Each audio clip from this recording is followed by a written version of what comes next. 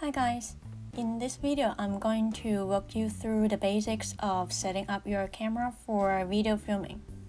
It's a guide for complete beginners, so I will try to explain in the most simple way.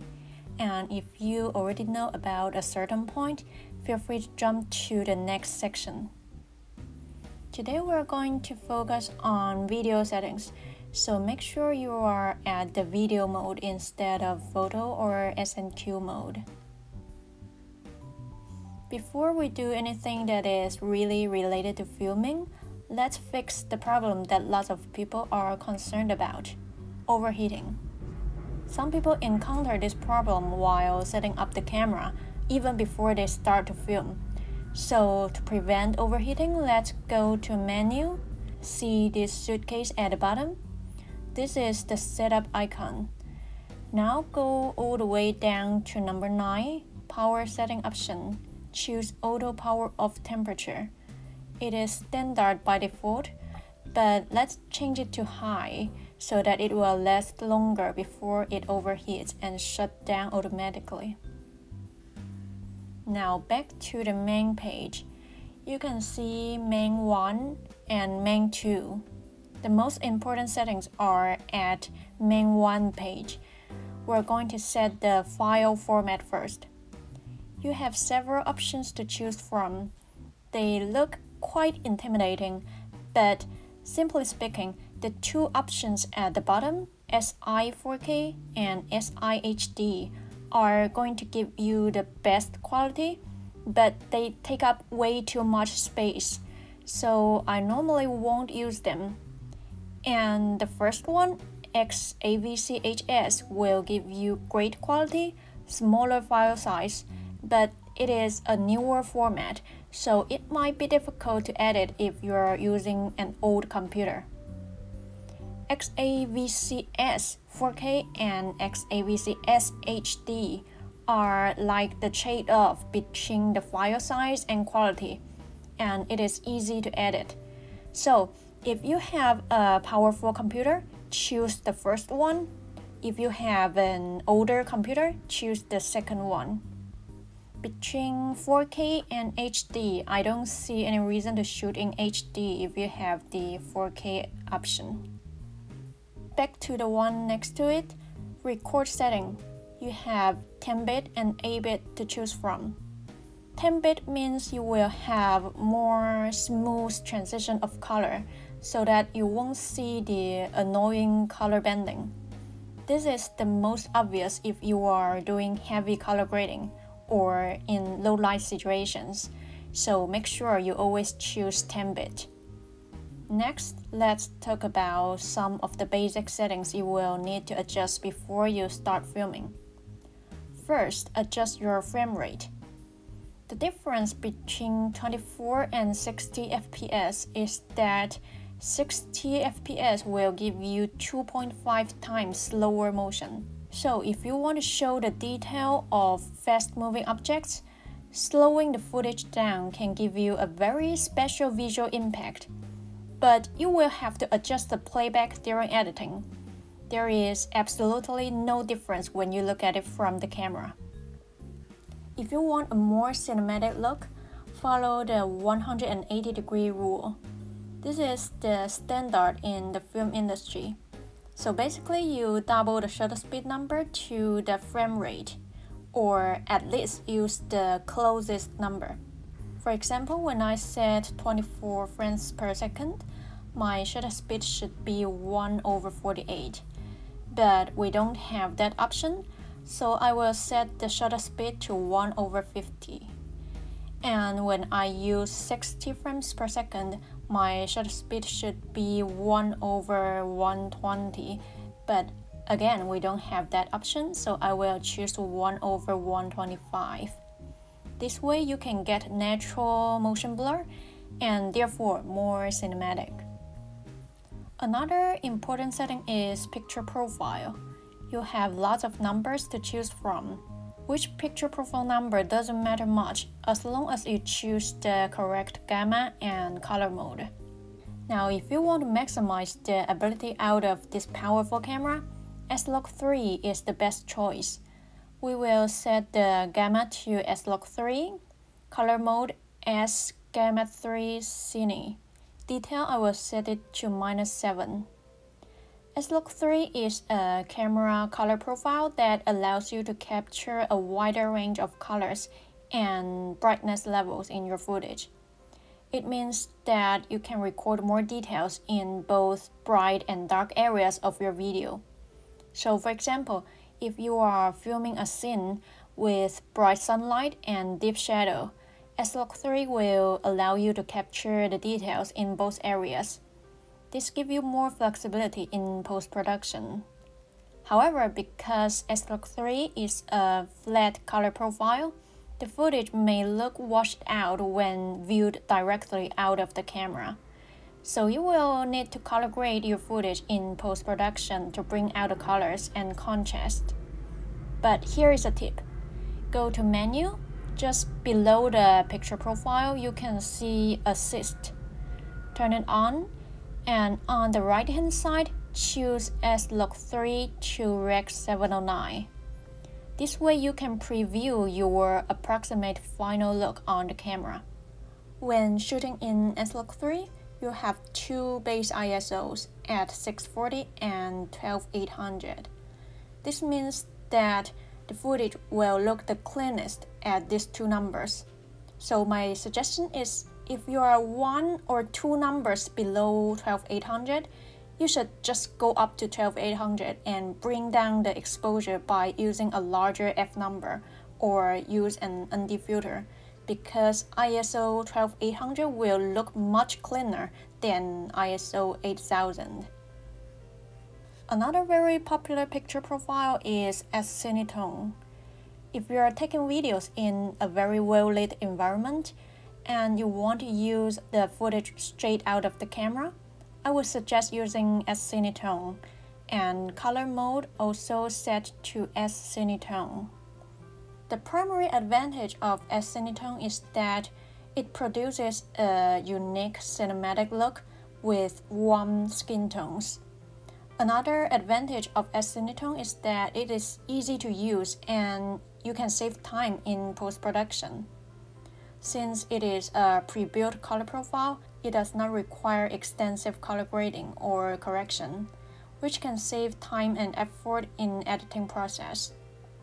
The two base ISO numbers of S-Cinetone are 100 and 2000, so make sure you stick to these two numbers if possible. For now, we have already walked through the most important settings. So let me show you my customized FN settings, and I will also show you how to change it to your own preference. When you press the FN button, you will see some of the most frequently used functions. So better make sure they are really useful to you, otherwise it will be a waste. Let's go through them one by one. We have already covered picture profile, so next, audio level. I will set it to 20, and I think this is not something that we will need to change constantly, so I will replace it with a more frequently used function. Let's go to Menu, tap on the suitcase icon again. Number 3, Operation Customize, FN Menu Settings. At the top, you have your photography setting, but we will only be looking at a video setting at the bottom today. So like I said, we will replace the audio level with frame rate. Now you already know how to change the function menu, so I will just show you my customized function menu to you. Next is the steady shot. Dynamic active steady shot is very useful for movement, especially when you are walking, but I will leave it to standard for now, because in most cases standard is enough and you will have a wider view. The next item originally was the recognition target, which allows you to choose what kind of subject you are trying to focus. But I think it is redundant because you can already adjust it on the monitor. So I changed it to grid, which can help your composition. autofocus continuous and manual focus. I will leave it as AFC for now, but even for a camera with amazing autofocus, there are times when you need manual focus. For manual focus tip, feel free to check out my tutorial on that topic. The next item was originally soft skin effect, but I think this effect looks so fake, so I changed it to picking. This can help you see clearly which area you're focusing on. White balance, we will leave it there as auto. In most cases, auto works fine, but when it doesn't work, you can also change it according to the weather or the lighting of the environment. For the next item, we will change it to zebra display. So basically, when something is overexposed, you will see the zebra lines on the monitor. It won't be recorded in the final video. It is just a display to warn you that it is overexposed. Framing stabilizer helps keeping the subject at a fixed area. You can choose center so the subject will always stay at the center, or you can appoint an area for it. I will turn it off for now. Touch function in shooting. If you are shooting something that doesn't move, touch focus is fine. But when you are checking a moving object, you can choose checking. Focus area.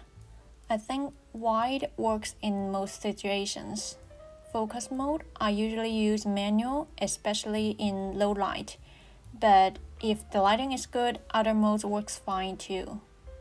Now we're going to walk through the menu. I won't cover all of them, I will just talk about the features that I use more often. Image quality, we have already covered file format and movie setting. Let's look at S&Q settings. Here you can see record frame rate and S&Q frame rate. So every time you change the numbers, at the bottom there's an explanation telling you how it works. Whether it is a slow motion or quick motion video.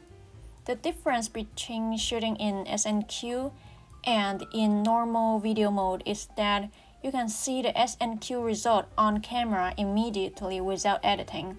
Apart from S&Q, you also have time-lapse. This works very similar to quick motion in the S&Q. But with time-lapse, you can set longer intervals, so it really depends on what you're going to shoot. At the bottom, lens compensation, just turn everything to auto so that when you use a compatible lens, it will do the correction automatically. Format is where you format your SD card. Remember to format it on your camera instead of formatting on your computer. Number 3, file. Here you can set how your files are going to be named. Go to File Name Format. I will choose title plus date. And back to title name setting, I will set it to ZV-E1.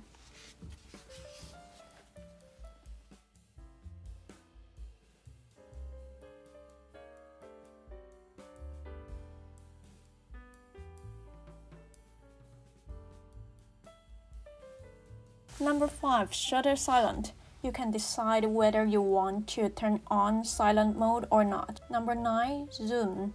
You can choose optical zoom, clear image zoom, and digital zoom. Digital zoom is absolutely not recommended because the quality isn't very good, but clear image zoom is fine. Once you choose it, you can turn your prime lens into a zoom lens, or you can extend the zoom range of your zoom lens. So just by pushing or pulling the rocker at the front, you can zoom in or zoom out. Number 9, shooting display. We have already talked about grid line, but here you have several options to choose from. And I would also recommend turning on the emphasized record display so that when you see the red border, you know you are recording. Number 12, shooting option. The product showcase mode allows you to do this. It will focus on the thing you are holding and focus back to your face when you move the thing away. Cinematic vlog will give you several looks to choose from, and you will also see the black bars at the top and bottom. You can also adjust this directly on the monitor.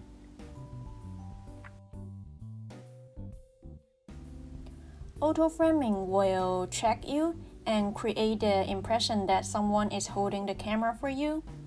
Framing operation. Start when tracking means you will have someone else touch the screen to start tracking the subject.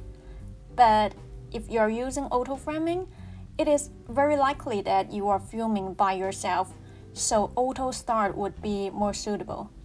The 15-second and 30-second switch mean it will change from a cropped framing to a wider framing for a 15 or 30-second interval. You can also choose what size you want to crop in. If you are a solo content creator who need to film yourself very often, I would suggest putting the auto framing feature on your custom key. I will cover how to do that later in the video. Number 1, exposure. Here you can see ISO, but a faster way to change the ISO is from your dial wheel. You can see here some of the numbers are underlined. The first one that isn't underlined is the first base ISO. So in this case, we're in S-Log3. The first base ISO is 640. So try to avoid using any number that is below 640. Number 3, metering. This is how the camera evaluates the amount of light in the environment and calculates what is the correct exposure. I think in most cases, multi-metering works fine. White balance, we have already covered it, but here in shockless white balance, you can set how fast you want the white balance to change during video shooting. I think 2 is more natural. Number 5, color and tone. Here you have creative look. To use this feature, we will have to turn off picture profile. Now you can see a long list of styles. I think it is quite fun to play with.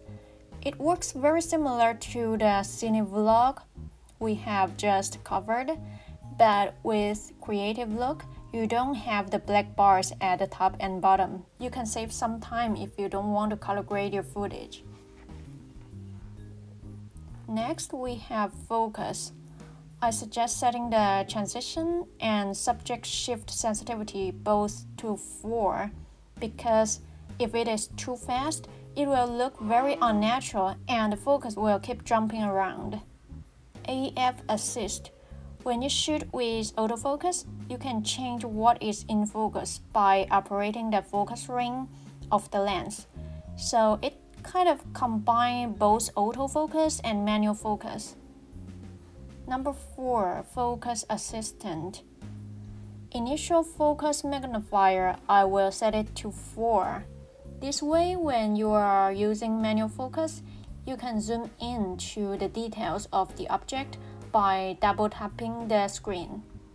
We will also set the time to no limit. Otherwise, it will just magnify for 2 seconds or 5 seconds. When it is already magnified, you can go back to the original composition by double tapping the screen again or by half pressing the shutter. Number 5, picking display. We have already put it on our F1 menu, but here are some adjustments you can make. I like my picking color to be blue because I think it is easier to see.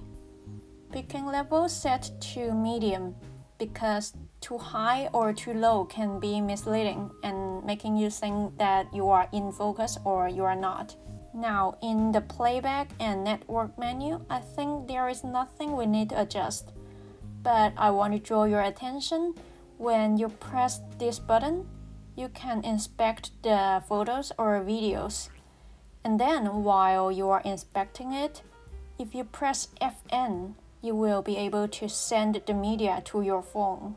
provided that you have already downloaded Sony Creators app. On the setup page, number 3, Operation Customize. This is where you set your own customized buttons. We have already covered how to change your FN menu. So in the same way, you can change your photography custom key and video custom key. The next one is very crucial. You can have different settings for still and movie modes. By default, all of the items are unchecked, so your photo and video menus will be linked together. You will definitely want to separate them if you are taking photos and videos with different picture profiles. So make sure to select the items that you want to separate. I will select everything except for white balance. And that's it. With these basic settings adjusted, you are ready to start filming with your Sony ZV-E1. Thanks for watching this video. If you have any questions or comments, be sure to leave them in the comment below. I will see you next time.